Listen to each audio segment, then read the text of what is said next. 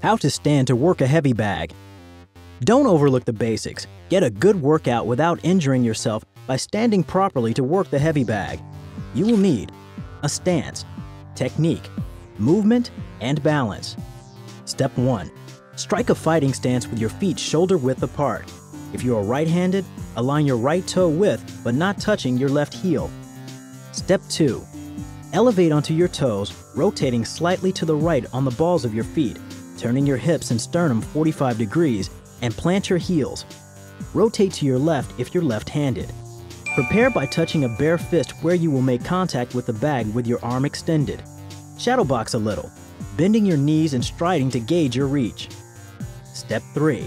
Roll your fingers into your palm and hold your fists at the sides of your face so that your thumbs sit directly under your cheekbone. Turn your knuckles in to keep your pinky knuckles from making contact with the bag, where they could break. Step 4. Keep your elbows against your rib cage. Raising your elbow away from or too high above your ribs leaves you unprotected as you punch. Recoil each jab on the same plane it was delivered on, pulling directly back to guard again. Step 5. Move forward, backward, left and right, the lead foot first, the trailing foot always returning to the original position. Tuck your chin and jar the bag with your feet shoulder-width apart. Step 6. Slide using half steps to maintain space between your feet without allowing them to come together or cross over one another. Move with agility, crouching slightly, keeping balanced as you rotate around the swinging bag. Perfect your technique and go for the title.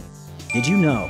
The first female boxing matches were staged in London in the 1720s. The women were allowed to use their feet and knees.